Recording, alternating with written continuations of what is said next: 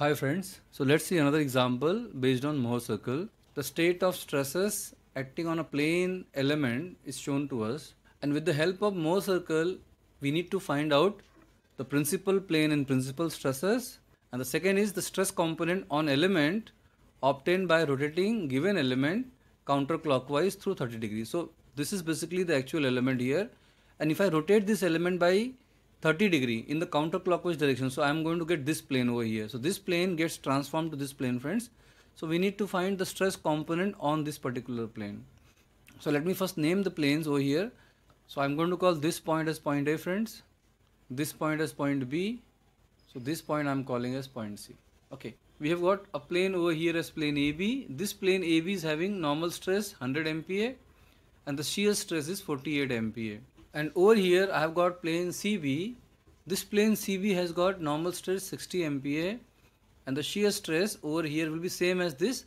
So since it is 48 MPa, this is also going to be 48 MPa, friends. So with the help of these two given plane, we can draw the Mohr circle. Before drawing the Mohr circle, let's understand a sign convention for Mohr circle. So to draw Mohr circle, we are going to follow this sign convention, friends. The horizontal axis represents the normal axis and the vertical axis represents the shear axis. So normal axis will represent the normal stresses. So towards right we will be having tension, that is positive normal stress. Towards left we will have compressive stress, that is negative normal stress.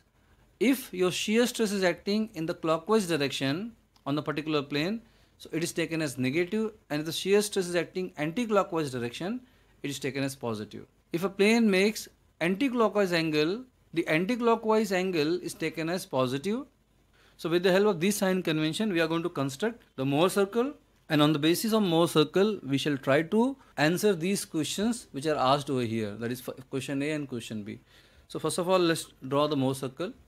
So to construct Mohr circle, I am going to draw first a horizontal axis, friends. This is called as normal axis or normal stress axis, and this one is the vertical axis called as shear stress axis on this particular graph. So I am going to locate plane AB on this graph. Okay, so this normal stress is called as sigma xx and this shear stress is called as tau xy. Okay, so this is a normal stress acting in the x direction and this is shear stress acting in the y direction, so it is called as tau xy. This shear stress is acting in the x direction, so it is called as tau yx, and this is a normal stress acting in the y direction, so I am going to call as sigma yy. So we have got a normal stress here as sigma xx, normal stress here as sigma yy, shear stress acting on this particular plane tau xy, and shear stress acting on this particular plane is tau yx. Okay, now as far as the values are concerned, this is tensile, so it is going to be positive, sigma xx is positive, friends. This is also tensile, so this is also going to be positive as per this sign convention. Shear stress over here, the shear stress is acting on this particular plane and it is rotating plane in the clockwise direction. So clockwise direction shear stress is taken as negative over here. So this is going to be negative. This is negative value, friends. So this shear stress, that is tau yx, is rotating this plane in the anti-clockwise sense. So anti-clockwise sense shear stress is positive. So this is going to be positive. This is positive, friends. Okay. So we have taken the values of normal and shear stresses as per the sign convention given over here. So now let's plot plane AB on the Mohr circle first. Okay, this graph has normal axis and shear axis over here. So this axis represents the normal stress and this axis represents the shear stress. So since we have normal and shear stresses on these axes respectively, so this plane AB I am going to plot with the help of the normal stress acting on it and the shear stress acting on it. So normal stress over here is 100 MPa, so it is positive. So this is 0, friends. You can see here this is 0. So towards right you will be having positive values.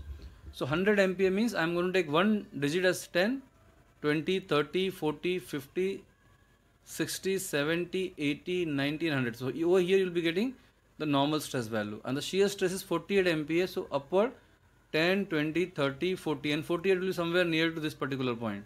So I am going to plot that. So this particular point is point AB, which represents the plane AB, friends, and it has normal stress 100 and the shear stress minus 48. Okay, minus means it is upward, I have shown over here.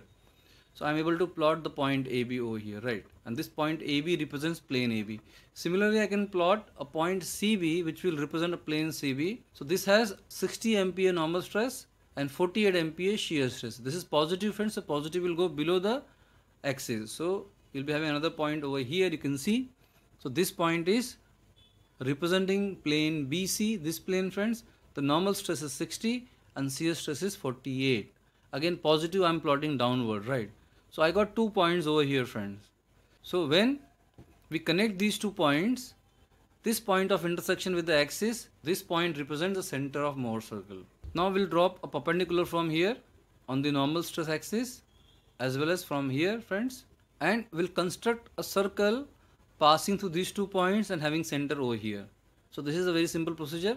You can put the center over here and you can draw a circle with radius equal to this value, right? So this circle is called as Mohr circle. Now with the help of this Mohr circle, I can locate any plane and I can find out stress on that particular plane. For example, this plane AC over here, I can locate this plane AC on this Mohr circle because this plane is inclined at 30 degrees with plane AB. So plane AB is here. So with respect to plane AB, this plane AC will be making the angle double of it. Mohr circle always will have double angle compared to the actual condition. So if it is 30, plane AC will be inclined at 60 degrees to the plane AB. From here, I can go 60 degrees like this. This is anti-clockwise, so I'll go like this and I'll locate a point somewhere here. So this is how we can locate any required plane on the Mohr circle. So this segment I have drawn at angle 60 degree in the anti-clockwise direction from plane AB, right? So this particular point, what I have got over here, this point indicates the plane AC, right? So now this is the location of plane AC by using Mohr circle. So whatever value of normal and shear stress this plane AC will have, we can get it from the graph itself. So if you look at here friends, this value will be indicating the normal stress. So if you see here 10, 20, 30, 40 and approximately it is 48 something. So here you can say that the normal stress will be approximately 48 MPa. We can understand graphically over here. And the vertical height, this height indicates the shear stress. So this value will be showing the shear stress on inclined plane. Okay, so this plane will have a normal stress, let's say sigma n, and will have a shear stress, let's say tau. So value of normal stress we have got here, which is around approximately 48 MPa from the graph, and the shear stress I can get it from here. So it is 10, 20, 30 and 40. So this value shear stress will be approximately 40 MPa. So just by using the Mohr circle, I can locate the plane, unknown plane, that is AC, and on that particular plane the value of normal stress and shear stress can be calculated from the graph itself. Okay, so this is how we can use the Mohr circle to find the stress components on element AC or the plane AC over here friends, okay, which is inclined at angle 30 degree in the counterclockwise direction with respect to plane AB. Now this can be proved by analytical method also. So we will be doing the same calculation with the help of the analytical method just to ensure whatever value we have got is correct. So let's see here, we'll be proceeding with the analytical method. So if you have here the sigma xx, that is this value friends is 100 MPa tensile, and we have friends sigma yy, that is 60 MPa over here friends, that I have written here. Also the shear stress acting on this particular plane is downward, and that is it is rotating in the clockwise direction. So it is minus 48 MPa clockwise I have put. Okay, this is as per this sign convention friends. Now the angle of inclination of the plane AC with respect to plane AB is 30 degrees. So always we take 2 theta, double of it, and that is 60 degree, and it is again anti-clockwise. So anti-clockwise angle you can see here is taken as positive. So I have to put positive over here. So I am going to put all these values into the equation. So stresses on a plane AC will be given by this expression. This is a normal stress friends. So normal stress is given by sigma xx plus sigma yy by 2 plus sigma xx minus sigma yy by 2 times cos 2 theta plus tau xy sin 2 theta. Now I am going to substitute the corresponding values in this expression. So let's see what we get. 100 plus 60 by 2, 100 minus 60 by 2, 2 theta is 60 degrees, so cos 60 minus tau xy is negative 48, so minus 48 times sin 60.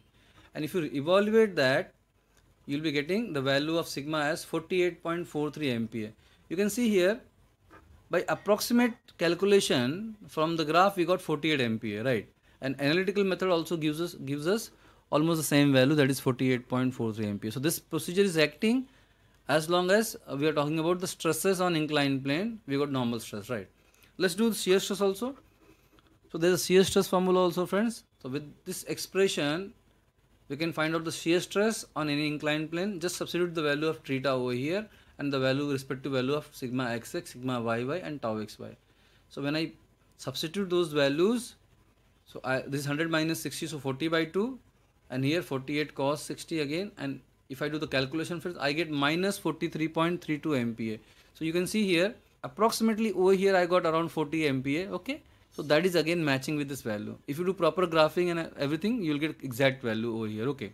The upward shear, because this is the upward I am plotting negative, so this is minus. So I got normal stress as well as shear stress with the help of Mohr circle as well as by analytical method. Now one question is missing over here, friends, the part 1, that is principal planes and principal stresses. Now let me tell you what is principal plane first. So the principal plane is basically a plane which has no shear stress. So on this Mohr circle, if you go along, there are 2 points where there is no shear stress is acting. This is a point where we don't have any shear stress. So this is called as, this particular point represents the principal plane. Similarly, this point also represents the principal plane. Okay, so these are 2 principal planes a Mohr circle is going to have. Okay, this principal plane has the larger value of normal stress. So this is called as major principal plane, and this particular point represents the minor principal plane. Okay, now let's do the location of this particular principal plane. So if you see here, with respect to plane AB, it is inclined at this angle. Let's say this is the angle, it is inclined. So this is inclined in the clockwise direction. So this is going to be negative, friends. But if you measure it, this turns out to be, let's say this angle is phi. So this is approximately, you will get 70 degrees here. So the location of major principal plane with respect to AB is clockwise direction 70 degrees. But in the real life, it is going to be half of it. I have told you, whatever angle is there in the real condition, in the Mohr circle, it is doubled. So I will write down that over here. So we got the location of major principal plane over here. And what is the value of stress over here?